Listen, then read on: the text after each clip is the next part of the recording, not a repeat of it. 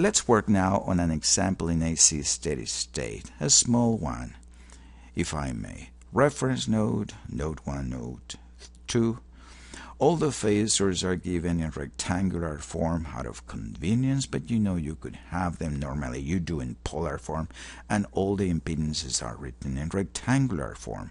3 plus J10, negative J7, 7, 2 minus J3. Here you have a red herring. This 7 ohm resistor in series with this current source, you know that that is not going to be part of the KCL equations. You know that you should not include this in your matrix. Anyway, let's write that matrix, shall we? KCL 1. Being our first exercise, I'm going to write that completely. KCL 1 and KCL 2.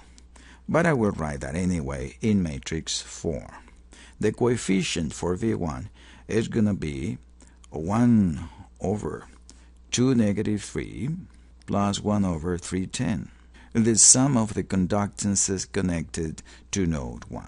And what about this other term? Is going to be negative, and it's going to be the conductance between node 1 and node 2 will be 1 divided by 310. The symmetry forces this value to be repeated down here. We've seen that. And the host coefficient for the equation 2 will be all the conductances connected to node 2 do not fall in the trap of including 1 over 7, right?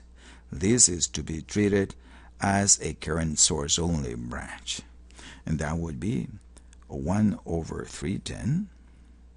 That 310 goes around, it's in every term, plus 1 over 0, negative 7.